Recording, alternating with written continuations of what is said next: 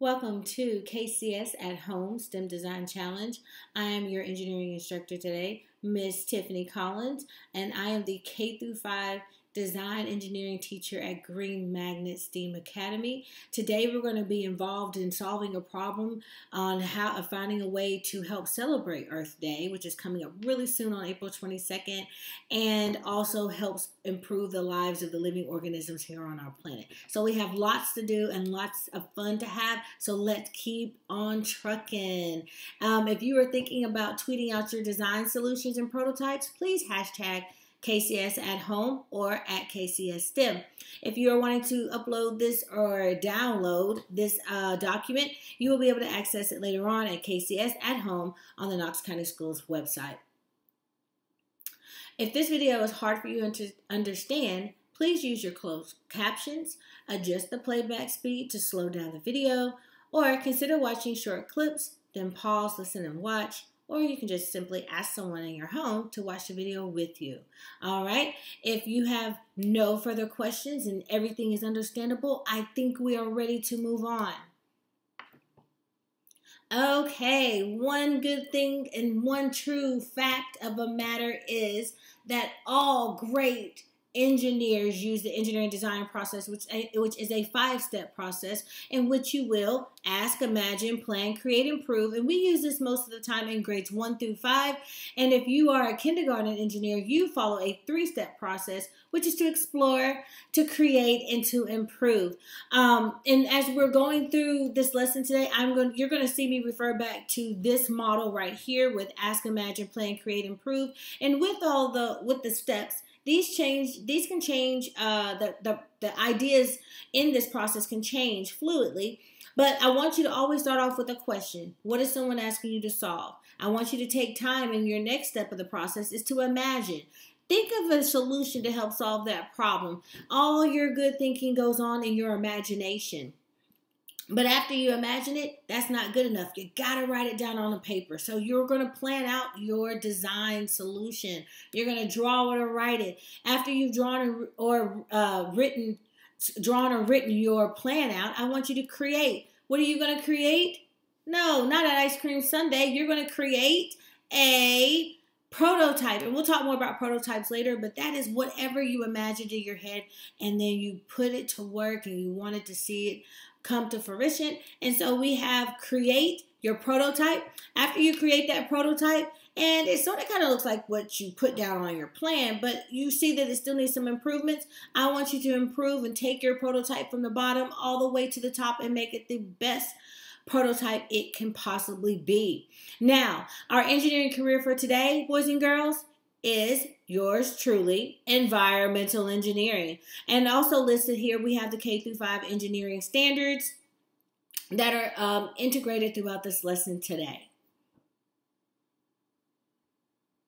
So before we go any further, I did mention to you earlier that there is something called, let's look on here, yes, Earth Day. And when are we going to be celebrating Earth Day? April 22nd. You're right. And the founder of Earth Day was Senator Gaylord Nelson. And what I think is really cool and why I'm talking about him today is because he was under the administration of President John F. Kennedy, a really great president for the United States of America. And he said, you know what, President? I think we need to start talking about some of the problems or the global issues that affect all of us. And President Kennedy agreed. And he said, you know what we also need to do, boys and girls? We need to use conservation. And if you don't know what conservation is, it is the protection and prevention of wasting things that are found in nature, like your non-renewable or your renewable resources. We want to keep those as long as possible. And so with that being said, Senator Nelson founded Earth Day on April 22nd, 1970. And to this day, and I'm going to have to skip around here, 50 years later, we are still celebrating Earth Day. This year, Earth Day's theme is climate action. And we're going to celebrate climate action ideas and people's solutions to the problem on Wednesday this year, April the 22nd. And if they're not talking about climate action, maybe they're out there on Earth Day doing activities that include events like cleaning up the river, recycling, picking up trash, and just having rallies to help help people learn about ways to protect our planet. So happy Earth Day, Planeteers, and I can't wait to see you there. Do you remember what day? April 22nd. If you want to learn more about Earth Day, here's a DIY that you can do on your own. I found that on havefunteaching.com, and it's just a simple story about Earth Day as a holiday we will celebrate very soon on April 22nd. So good readings, boys and girls. As we move on, I hear them in the background. We have the Clapton Planeteers. There we go. I couldn't get it out there. And I'm finding my music right now so I can let you hear the song that they play. Are you ready? Let's take a little quick brain break. I'm getting my technology together. Boys and girls, here they are. You ready? This is a little dance move you can do. Quick brain break. We've been learning a lot lately.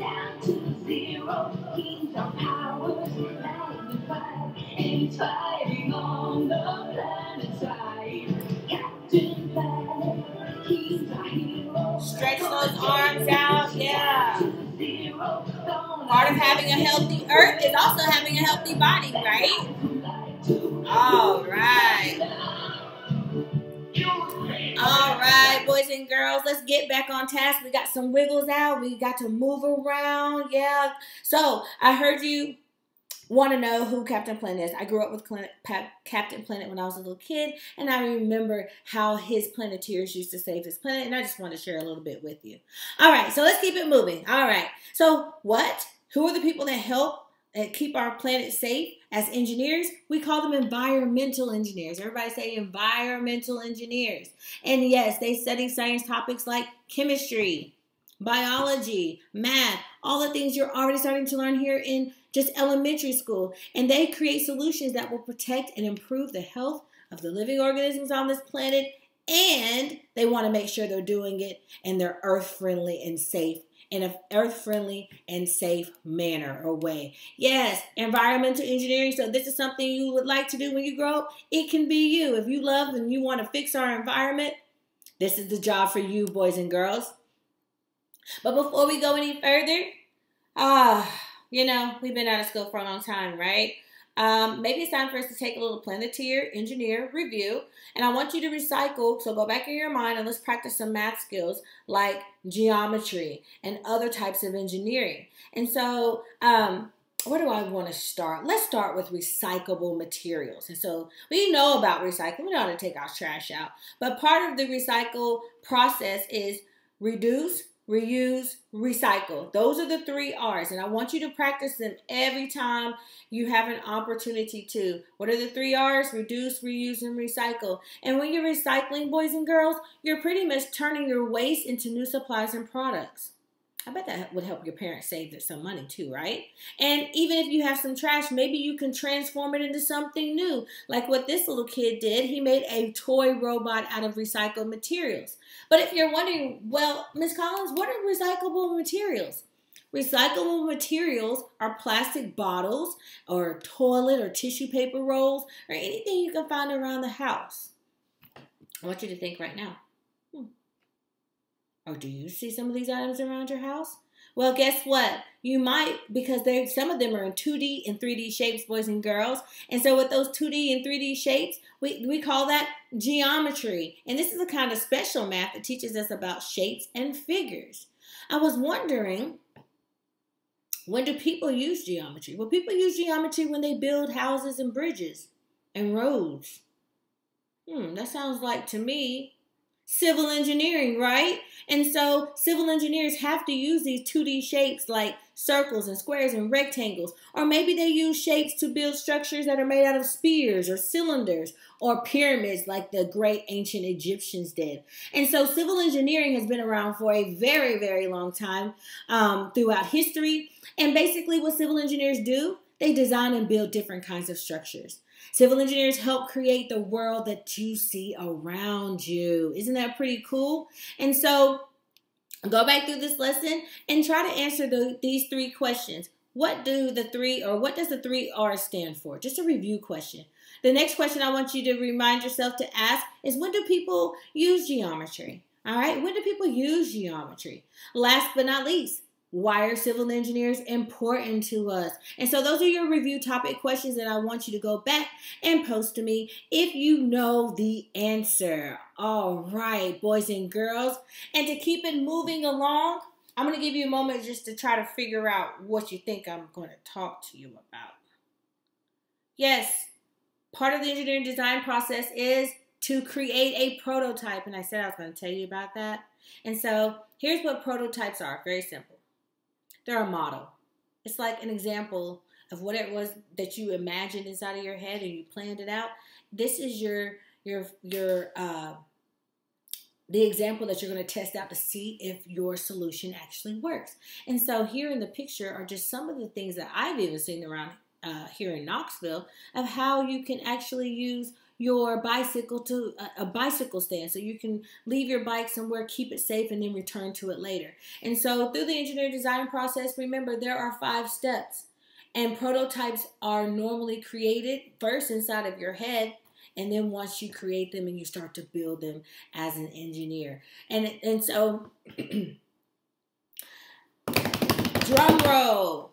Today, your environmental engineering challenge is going to be, yes, conquering the global issues we face, like recycling and littering, or climate issues, or pandemics that are happening around the world. Yes, these are important things, but we do want to make sure that we take care of all the people, right, when they face these issues.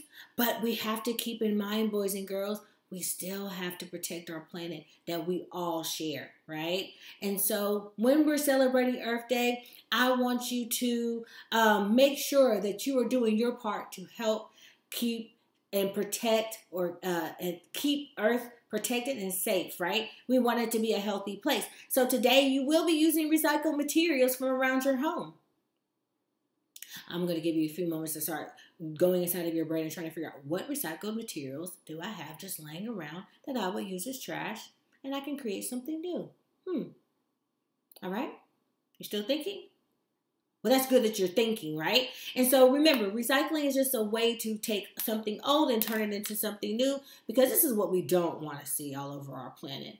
Yes, trash landfills. That's something that would hurt our planet. And our job as engineers or environmental engineers is to help protect our planet. So let's go ahead and get this party going. We've got the 3 C's of teamwork. Here are your building steps for success. Step 1, communicate your ideas in a respectful way and use kind words. And use kind words. Yes. Step 2, you have to cooperate. These are the building steps for success of being a great teammate. And one thing about being a good teammate is you have to cooperate and you have to work together to solve the problem. Step 3, I want you to always show courage and speak your mind. We talk about valuing other people and the things that they think and they say, because everybody has a special gift, right, that they bring to the team. So take your time, listen to one another, and get the job done. Your 3 C's of teamwork: communicate, cooperate, and show courage. Boys and girls, you are on point. And so we know our problem. You got to create a prototype that celebrates Earth Day, but also helps living organisms that are living things that live here on this planet that are having global issues and problems, and also protects the earth at the same time.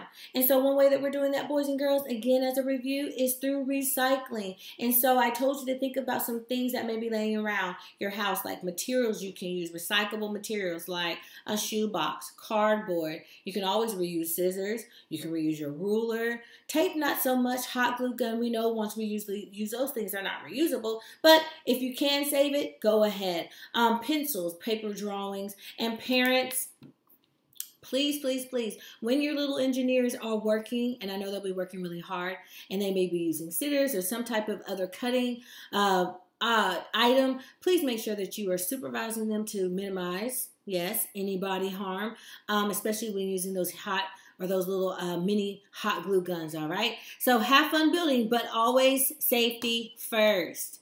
All right, and so with any game we play, like, let's think about some games. Basketball, volleyball, chess. There's always what? Rules. And in engineering, we call those constraints. And so with constraints, that means we're not going to be wasting materials. We're going to use prototypes that can be a structure with civil engineering. We're going to create prototypes that improve the lives of living organisms on this planet. At the same time, we're going to have to protect Mother Nature and keep our planet safe and healthy. Remember, your prototypes can have 2D or 3D shapes in them or on them. Last but not least, have fun building and learning with your family as you celebrate Earth Day on April 22nd. I've already listed some time frames that you can use. It could take up to 30 minutes to an hour for simple prototypes, or you may want to take a day or two to complete your complex designs or structures. It's just engineer discretion. Whatever time you need, take it, all right? And so this leads us to almost being finished, boys and girls. This is our engineering design plan sheet. This is engineer 1. They've already gone through the process: ask, imagine, plan, create, improve. The last part is not filled in because there's always room for improvements. But we do know that she has something right here. She's been asked the question. She's imagined it. She's drawn it out. She's planned everything down that she's going to do, all the steps for success. And then, you know what? She takes it a step further. She's like, here's my plan, but let me make sure I have the materials I need, like a shoebox and cardboard, to create my prototype. And so let me show you an example. This is the new Knox 2020 Mall. All right. We start off right here in her design. This is a more complex design. It took about a day or two. And she used her shoebox, cut it, and laid it as the base frame to where she was building her 4 stores, all right? And her stores had really cute names like Bath and Body Earthwork Gloves, Apple Lysol sprays. And by the time this engineer got going, look at this transformation of her prototype. As you can see how it comes to life. Whatever she imagined at the beginning is now coming to life. And here is her final design project. I noticed there were some ramps that she added to her plan. And I asked her about it. I said, what are those? And she said, well, just in case people don't want to go in the mall, you can do a drive-through to the stores and pick up the items you need. How clever. I know, this is pretty good. So great job, engineer number 1. You worked really hard in protecting our planet. And then here's another 3rd grade prototype from engineer 2, where she actually wanted to create a battery operated electrical one, right? Medical truck that travels to help people who are sick or have to have medical issues addressed. And she's going to do it for free. This truck, she said, is really a great truck because it's electrical, but it also doesn't use gas. Because every time we use gas and we start our car, what is that doing? We're putting pollution in the air. So she said this will be a great truck to help reduce air pollution. She started off in her phase, and she's got her plans over here. She really wanted to make sure people could be able to get to a doctor and just, get taken care of, especially when we're going through global issues sometimes. Her end product was, or her final prototype design was her truck. She's got masks, canes, wheelchairs. Great job, engineer number 2. I love the way you followed your process and brought your prototype to life. Yes. And last but not least, I had to grab a kindergartner to help me with this challenge. And here is their prototype example. It was kind of funny because he told me, I'm going to design a garden. I said, well, what kind of garden? An earth garden. And so he said, I'm going to have a flower, I guess 1 strawberry, lettuce, potatoes, and pumpkins. And you know what he wanted to do to help other people who need help around our planet? Hey, he's going to actually let people come and eat for free, right? He's going to help his family members out. He's going to make sure people who are hungry are taken care of. That's part of being a great engineer, trying to solve whatever problems we can. And what was very interesting about his earth garden and what he has in his final design product is the fact that he has Play-Doh, right? A recyclable material. Yes, you can use that and recycle it over and over again. And so great job, engineers. I have enjoyed myself. I wanted to share those examples with you, and I'm so ready for you to get started and tweet out whatever it is that you have created. I want you to continue to encourage yourself. Spread the message of hope, love, perseverance, determination, and to never give up, boys and girls. That's the qualities of a great engineer. And I have some books that I want you to check out. And if you don't have them in your home library, maybe you can get them on YouTube. I challenge you to read one of these books or a book or anything that encourages you to be the best you, to follow your dreams, and to always keep your head up. If you dream it, if you believe in it, if you work hard at it, anything is possible. Before we go, I almost forgot. Let me show you.